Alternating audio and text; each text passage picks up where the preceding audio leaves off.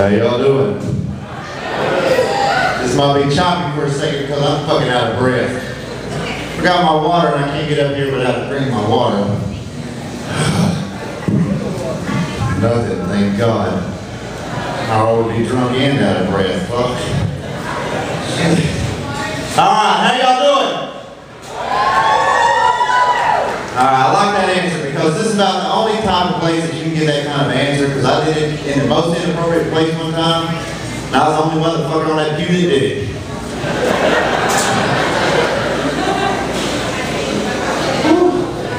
Whenever I came out to do this show tonight, my friend told me, he said, Nate, when you go do this show, he said, you need to go hard. I said, man, I'm 32 years old, everywhere I go hard. Kind of hard right now. Stop looking.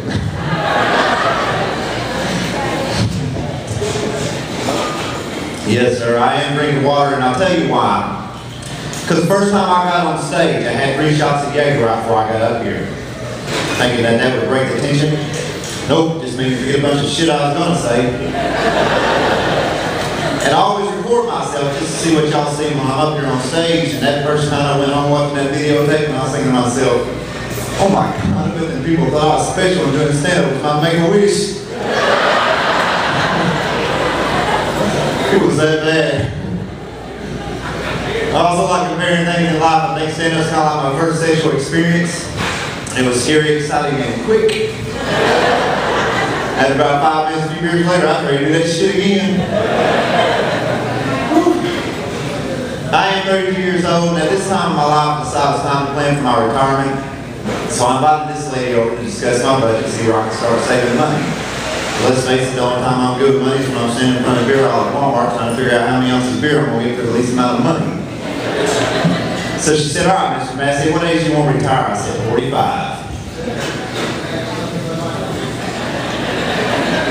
That's attainable. So she took all my information, she analyzed it, come back 2 weeks later and said, all right, Mr. Massey, you said you want to retire at the age of 45. Your life expectancy is 83, so between now and the time you retire, you're going to have to save over $800,000 to live out the rest of your retirement. And I got up from the table, she's like, Mr. Massey, where are you going? I said, I'm going to smoke a cigarette short of my life expectancy. I can't afford to live that fucking long.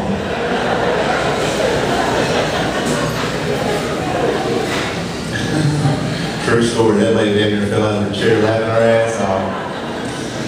I said, I think I'm going to get a stand-up comedian. I've been married 12 years. Yeah, don't clap for that. I'm going to do my 3rd divorce. I am back out on the dating scene. Ladies, keep your seats. No, seriously? I went out on a date one night with this girl and I wanted to take her to this real nice restaurant, so we pulled up to the drive-thru. I'm on a budget. It's the only Mexican restaurant that is owned by Chinese people. I think they call it Chings and Beans.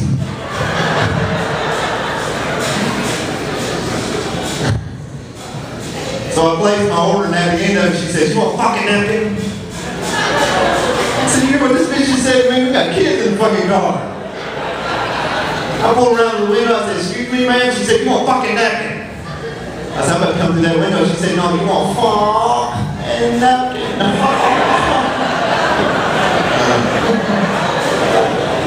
And she turned her back to me, she said, Siri, American, you're doing right now, speaking freaking English. Bitch. I do have a girlfriend, and she was reading a magazine article the other day that said that 95% of all men fantasize about getting backdoor action.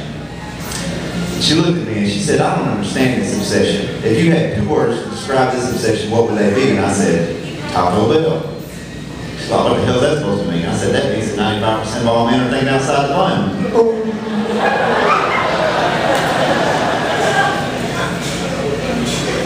So she said, all right, what do women fantasize about? And I said, Subway. She's like, I don't get that shit either. I said, that means that most women want to foot long, but they're only eating 6 inches. So eating fresh.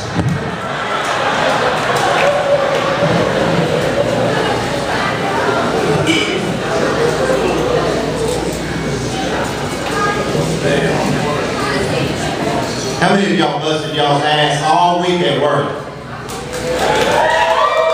Hell yeah, just to get to this spot tonight, I admire everybody that works their ass off. I work 6 days a week. I deliver groceries for a living. If I deliver in Shreveport, Bossier City area, if I look familiar, that's why. Our company has got these brand new computers that we've got, these little scanner deals. We've got to scan a package to go to the stop. And it speaks to us. And say that we've got a package that's not supposed to go to that stop, and we scan it, it'll say package undeliverable. Well, I had a Mexican friend of mine get out of my truck the other day and accidentally scanned himself and it said, illegal. So that's pretty cool. I'll see what some people say every time I go somewhere and scan somebody. So I scanned this married woman and said, unavailable. Scanned this hooker and said, affordable. So I wonder what some people say whenever I scan my ex-wife. The motherfucker got a virus and now the son of a bitch won't work.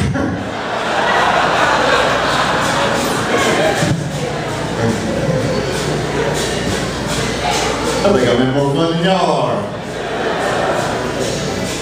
I delivered to a stop down in downtown Shreveport, and it happens to be run by a gay friend of mine. And the only way I can get in to deliver this stop, he's got a cell phone number, and I've got to call him and tell him I'm ready to deliver. I called him yesterday, and I said the stupidest shit I could possibly say, which is I'm standing at your back door ready to make a delivery. 5 seconds later, he opens the door and says, I knew you got a big load for me.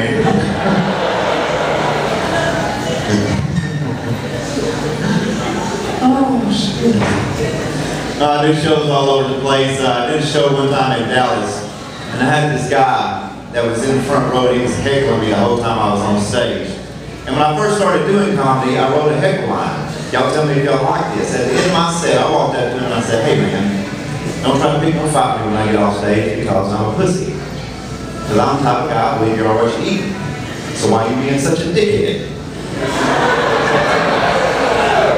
Oh snap! I went and ran that gangster on that motherfucker, didn't I?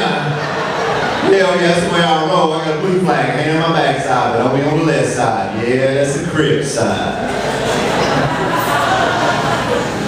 Love you, Snoop.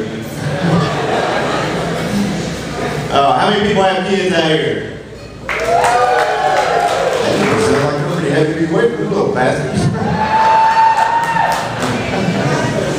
I got 3 kids, and all 3 of my kids are picky eaters. One doesn't like salad, one doesn't like corn, and one doesn't like mashed potatoes, and this puzzles me, because when all 3 of them are younger, all 3 of them eat sand.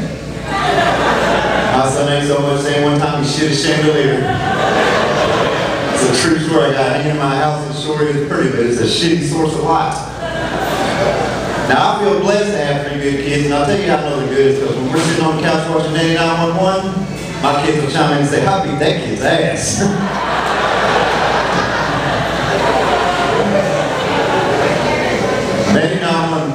That's the lady with some patience. Some little kid will kick his mom and she'll grab that parent and say, what you need to do is tell little Timmy it's not nice to keep mommy. You know what? Fuck that.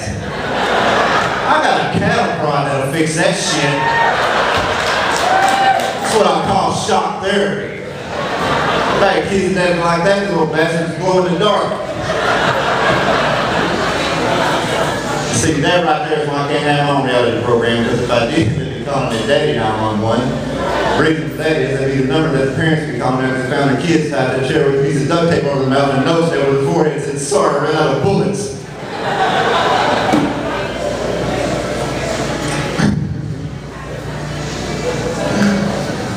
I was telling a guy one time I had 3 kids, and he said, man, I bet you never get any kind of rest. And I said, no, I do, thanks to the CPAP. He's like, hell yeah, drink it up. I said, no, man, you don't understand. I got 3 kids. You give each one of them 2 beers, you can sleep all fucking night long. Just kidding, I don't give my kids alcohol, but them try mixture it work like a fucking charm. The only reason why I got to come out tonight. I have been married before, and one thing that irritated me the most about my ex is she just had no common sense. One time after the 9/11 attacks, I came home from work and she bought 10 rolls of duct tape and 10 rolls of plastic wrap. I'm like, what the hell are you going to do with that? She said, I'm going to sell this house just to get a camera tape. I'm like, we live in a trailer. Why don't you find out where them ants and rats are coming in and plug that motherfucking hole?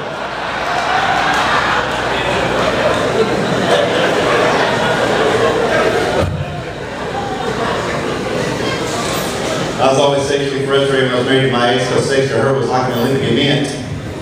She thought she only had to participate once every 4 years. Yeah, that bitch never brought home the gold neither. But I did figure out how I could have sex while I was married to my wife. I just had to wait till she fell asleep. And I prayed like hell she wouldn't wake up because she'd be pissed off at me and my girlfriend. Hey, y'all don't judge me. When I was married to my ex, she was very abusive. One time hit me in the nuts with a meat tenderizer. That is a true story. And I got pissed off. I'm like, why the heck are you trying to tenderize something I can't get you to stick in your mouth? Y'all take that one home with you. I don't want y'all to think I'm an asshole or anything like that talking about my ex. I am the type of guy who likes to help out somebody whenever I can. I saw this guy sitting on the street corner the other day, and he's holding a sign that said, "Homeless hungry." And I felt sorry for him, so I gave him a check for $100. As I drove away, I called that check and stolen. Y'all don't judge me, y'all be having no thanks to me, won't be homeless or hungry for the next 5 to 10 years. That's what I call putting my tax dollars to work right there. Shit, yeah. Now, I had a lady come up to me after one of my shows and she was pissed off at me and she said, "Well, you wouldn't find it very funny if you were the one begging for money." I said, "Listen, lady," I said, "as long as there's a help wanted sign in the window and I'm physically able, I ain't begging for shit." And she said, "Well, what if you couldn't read or write and fill out an application?" I was like, "The motherfucker knows how to spell homeless and hungry."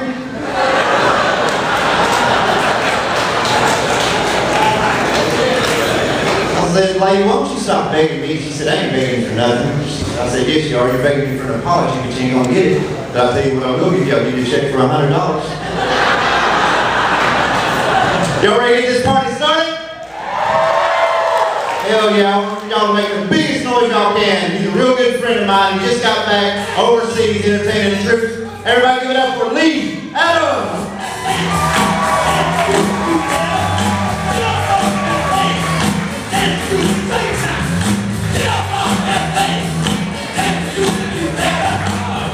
This is going to be a good one. I feel it already. Hey, y'all, how about the Nate Massey one more time? Now, wasn't he funny? Putting his tax dollars to work, man. Damn, this is a nice looking crowd, man. I know one thing. I ain't no fortune teller, but I know this. People that come to the 10:30 comedy show on Saturday night ain't going to Sunday school in the morning. I bet you